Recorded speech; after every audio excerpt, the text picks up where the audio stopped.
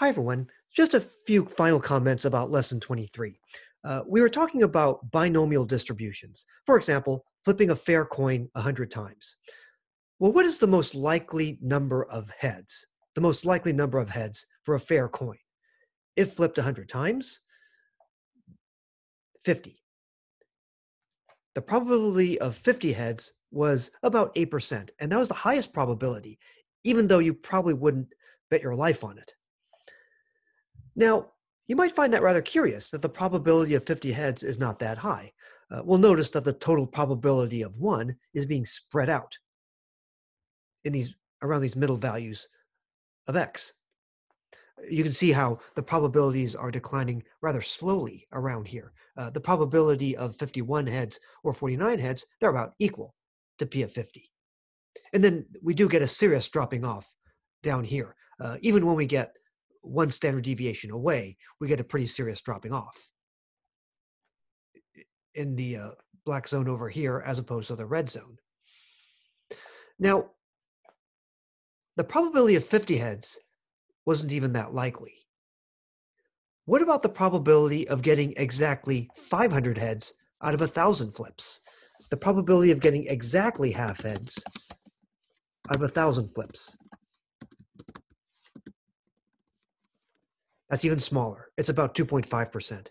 What about the probability of getting exactly 5,000 heads out of 10,000 flips of a fair coin? That's going to be even less likely, not even 1%.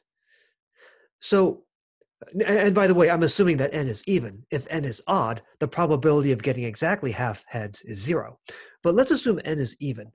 If you let n approach infinity, that means that the probability of getting exactly half heads is approaching 0.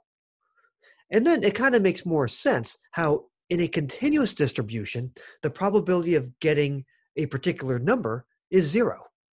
Because take a look here. If you consider n approaching infinity, this probability is approaching 0. It's a very similar idea. If n approaches if n is a million or a billion or a trillion, then this becomes very, very close to 0. So then you can see how probabilities can be 0 in continuous distributions. A second comment. Why do these normal approximations work for binomial distributions? It comes down to the central limit theorem for sums.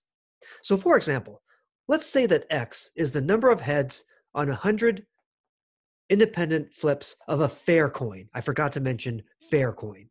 P equals 1/2.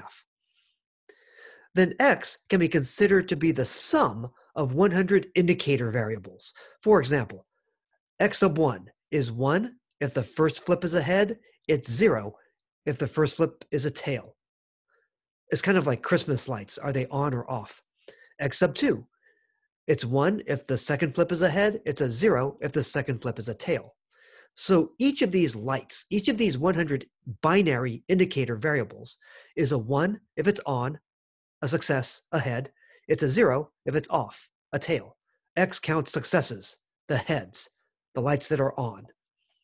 Well, 100 is big. It's more than 30, right? We start with a uniform distribution that's at least symmetric, and the CLT likes symmetric distributions. We're considering a sum of 100 IID, independent and identically distributed random variables from a symmetric distribution. The sum is about normal, according to the CLT for sums. So this connects together with the topic of the CLT from the previous lesson. It all ties together. Take care.